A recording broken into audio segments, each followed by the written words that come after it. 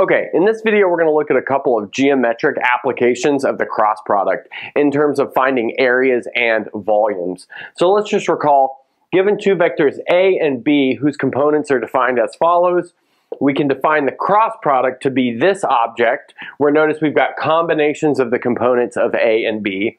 And also it has this determinate version of the definition where we have these unit basis vectors I, J, K in the first row, our vector A is in the second row, and then our vector B is in the third row. Okay, so the first thing we're going to do is prove this proposition, which relates the angle between two vectors with the cross product. So notice we have A cross B. The magnitude of that vector is the magnitude of A times the magnitude of B times sine theta, where again, theta is the angle between A and B. So let's look at the proof of this. So we'll actually calculate the square of this equation, which allows us to get this equation. So here we have the magnitude of A cross B squared. So that's going to be A cross B dot A cross B. And so the fact that the magnitude squared of a vector is equal to it dot product with itself, that's a super important fact that we can use a lot. Now the next thing we want to point out is we have this following equation, which I won't prove, but it's pretty easy to prove using the definition of the cross product and the dot product. You just look at all the components. And that's here you will get the magnitude of A squared times the magnitude of B squared minus A dot B squared. So you get that quantity. So that's not too hard to show. But now we can apply the formula that involves the dot product and the cosine of the angle between them to write this. So here we have the magnitude of A squared, the magnitude of B squared, minus the magnitude of A squared, the magnitude of B squared times cosine theta. So that's just using the formula for the dot product and the angle between two vectors. But now we can factor out a magnitude A squared, magnitude B squared. That's going to give us magnitude A squared, magnitude B squared times 1 minus, oh, and I should have had cosine squared here, 1 minus cosine squared theta. Great, but now notice cosine squared, 1 minus cosine squared is sine squared, so we can write this as the magnitude of A times the magnitude of B times sine theta, and then this entire quantity squared. And then we can just take the square root of both sides and we have this equation that's in the proposition. You might say, well, we need a positive and a negative square root, but we can take theta to be between 0 and pi so that the output of sine theta is always positive, and then we get this equation. Okay, good. So I'm going to clean up the board and then we're going to look at another result. Okay, so building off the last result, we have this following theorem.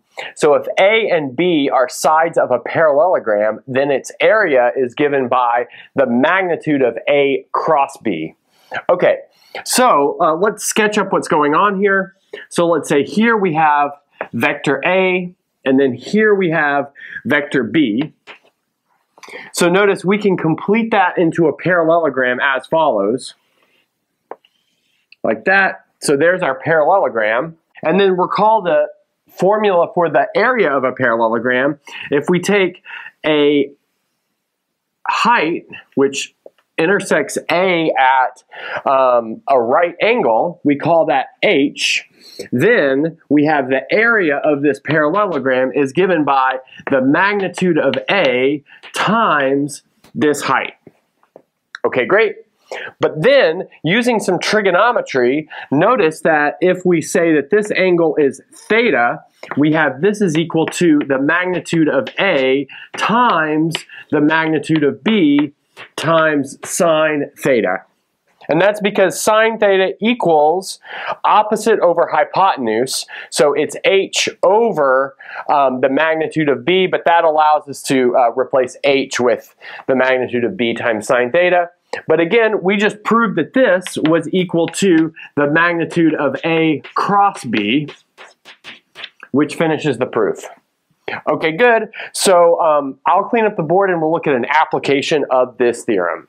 Okay, so to apply that formula that we just derived, we want to find the area of the triangle in three-dimensional space with vertices A, which is the point 1, 0, 0, B, the point 0, 1, 0, and C, which is 0, 0, 1. So I've sketched it up here. Notice here we have the x-axis, the y-axis, and the z-axis. So there we have A along the x-axis, B along the y, and C along the z. So notice this is a triangle that's resting in the first octant. In other words, the spot of R3 where x, y, and z are positive.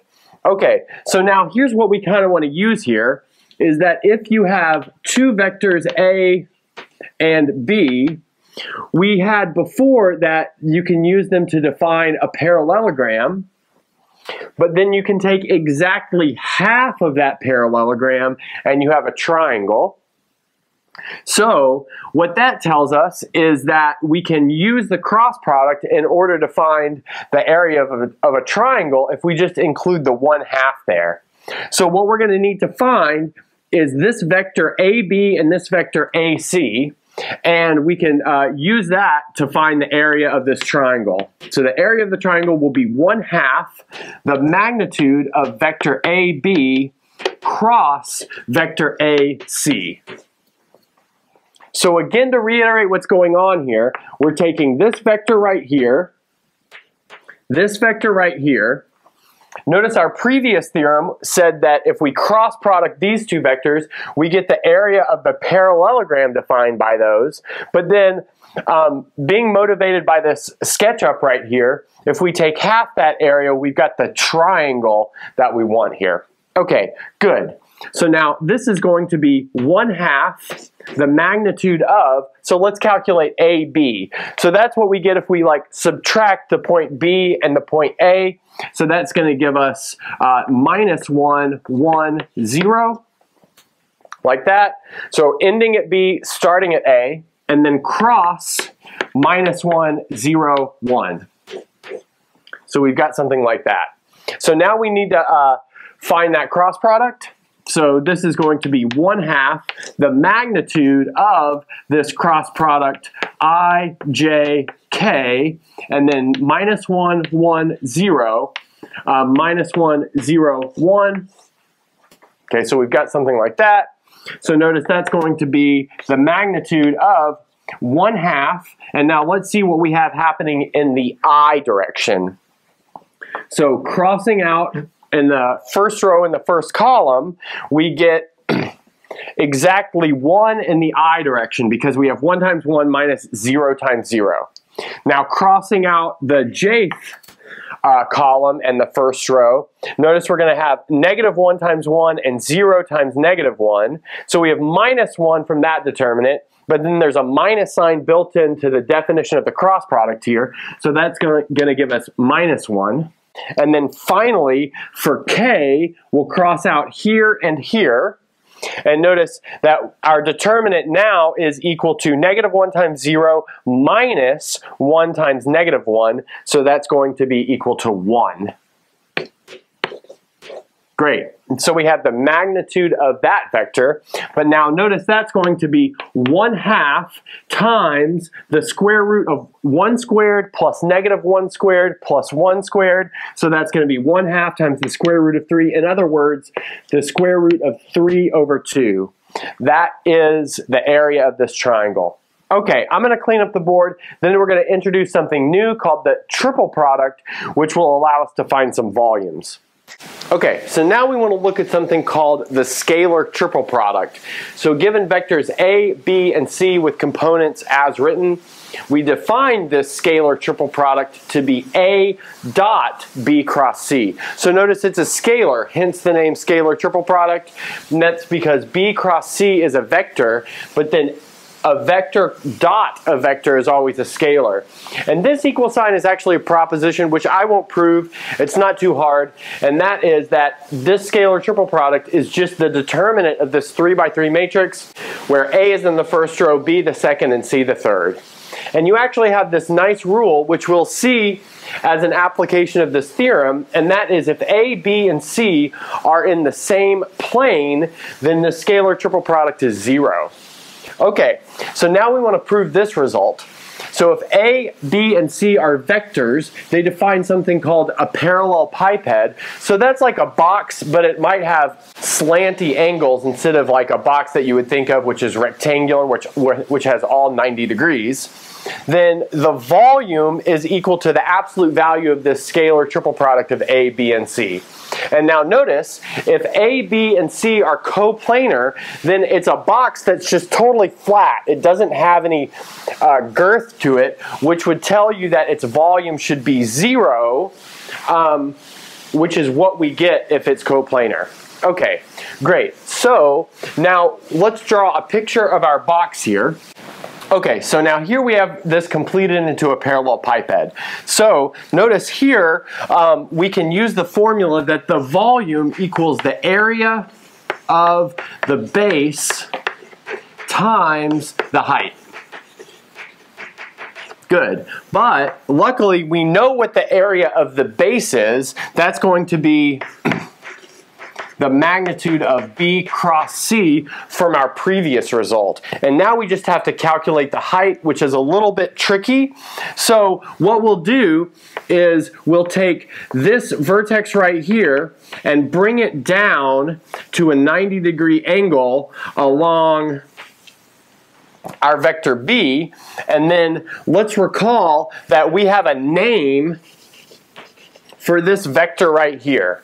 And the name for that vector right there is the projection of A along the vector that is pointing in this perpendicular direction to B and C. In other words, the vector B cross C. So let's call this vector V maybe. And notice we have the following. So V, it is parallel to B cross C, and it is the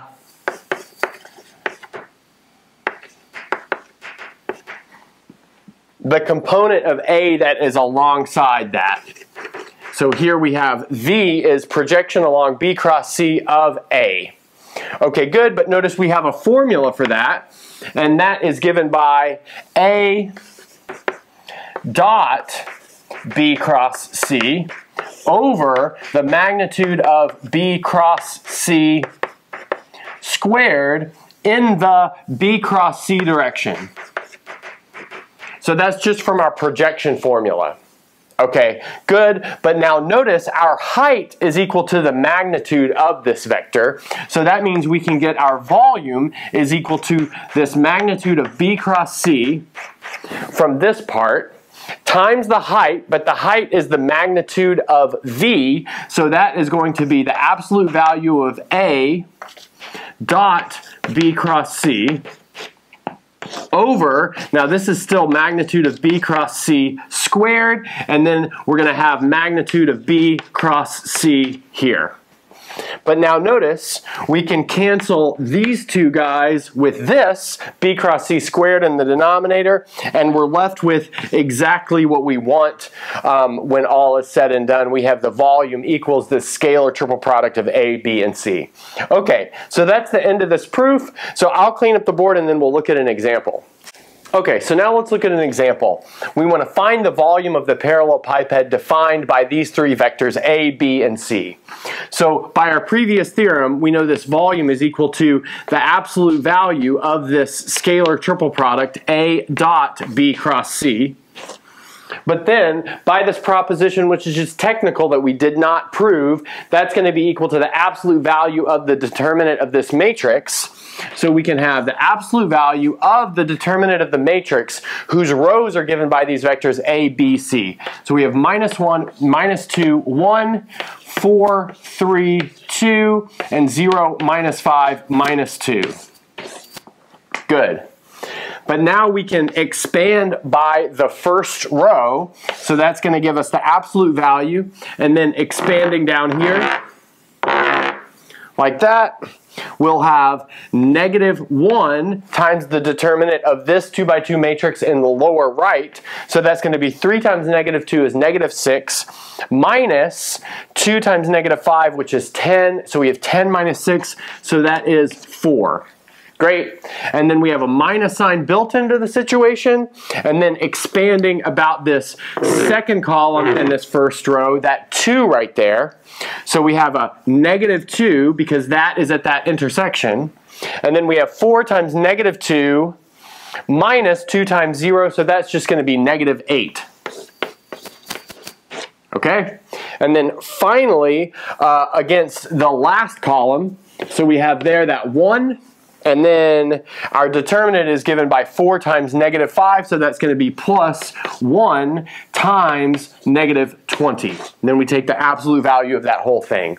But now notice here we have -4, -16, and then -20, so that's -40. We take the absolute value and get 40. So the volume of this parallel pipette is 40. Okay, that's the end of this video.